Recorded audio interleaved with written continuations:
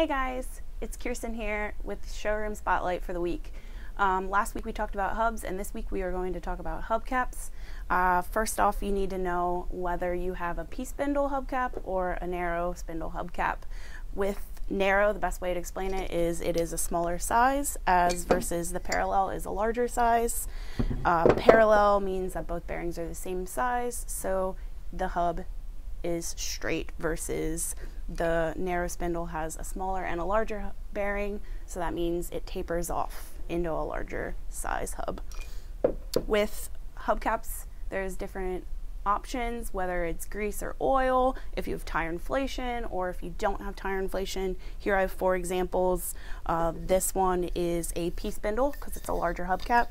It is meant for oil, and there is no tire inflation. This one is a narrow spindle. This is also oil, but see how it has a threaded center? This is meant for Meritor tire inflation.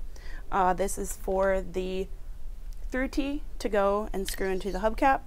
This is what the Meritor tire hoses screw into, and I have an example of a hose. Then here I have a Tire Max Pro hubcap.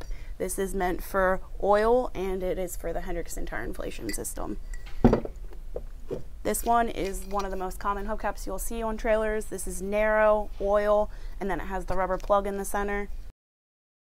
With this basic information on your hubcaps, we can figure out what you need to get yourself back on the road with or without a VIN number.